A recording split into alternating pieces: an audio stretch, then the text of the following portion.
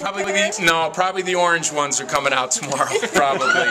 These have been lucky though. These have been lucky too. These may come out again. It's either these or the orange ones. So. Yeah, I noticed some of the other Brighton coaches have these. You guys all had the. I don't know. Yeah. But to be honest with you, yeah. I've been wearing this for about 2 weeks.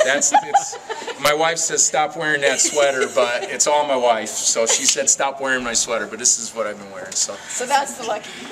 Yeah. So I thought rebounding.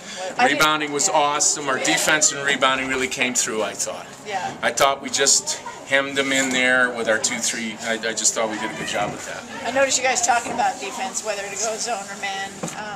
Or do you think you guys were able to compete with them with the man, or just zone was just working better? Well, I thought zone was working better. They weren't scoring a lot of points, so I figured until now they did start hitting some threes near the end. Mm-hmm. So, but we just felt we like our zone. We'd stay with that. So got a little sporadic there, and you kept saying easy and slow it down, and they responded to that. How did you get them to calm their nerves down a little bit? Well, we talked about it with their pressure just at halftime, we knew they were coming with tremendous pressure. Just take our time, relax, try to do that. So you know a thing or two about defending your title 1 and 2 in a row.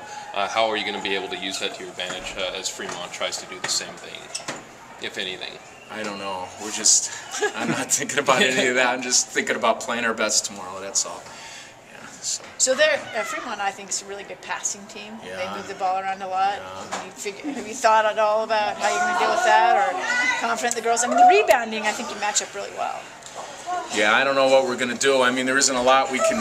The game's at 1 o'clock. I mean, we're going to try to work on some stuff a little tomorrow morning, but there isn't a lot we can do. We're just going to try to move on defense the best we can. Fremont's a great team. So. Yeah.